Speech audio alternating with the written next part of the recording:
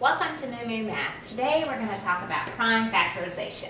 That's a fancy word for just finding the smallest prime numbers that multiply, in this example, to 72. So let me go ahead and do this in fast motion. 2 times 36, and that's 6 times 6, and that's 2 times 3, and 2 times 3. So it's 2 times 2 times 2 times 3 times 3. Or 2 cubed times 3 squared.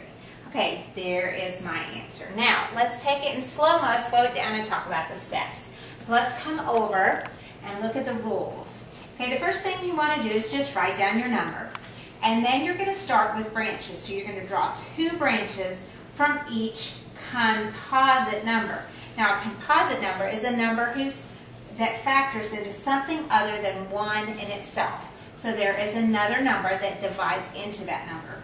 You don't want to draw branches off of any prime numbers because once you hit a prime number, that branch stops. Then once you're done, you're going to make a list of all of the factors from the least to the greatest. So you want to start with your smallest ones. So let's go back and look at our example. Okay, here's our example, 72, and I'm actually going to factor this a different way than I did the first time to show you can do this multiple ways.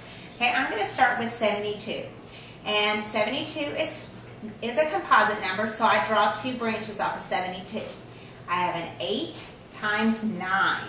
Okay, notice that's different than the last example, and that's fine. It doesn't matter how you factor it. Now, both 8 and 9 are composite. They both have other factors. So both of them are going to have 2 branches drawn. Now 8 factors into 2 times 4. 9 factors into 3 times 3. Now on this step, I'm going to stop because I have a prime factor here at 2. 3 is also a prime factor, and 3 is a prime factor. The only number that is composite is 4. I can draw 2 more branches off it and come down and write 2 times 2. So now I have all my branches drawn. I've underlined where my branches stop, and I can now do a summary or a list at the bottom. I have 1, 2, 3 2s. So you can write that as either 2 times 2 times 2 or 2 cubed.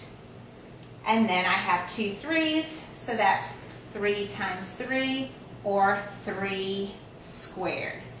And there is your prime factorization for 72. Hope this helps.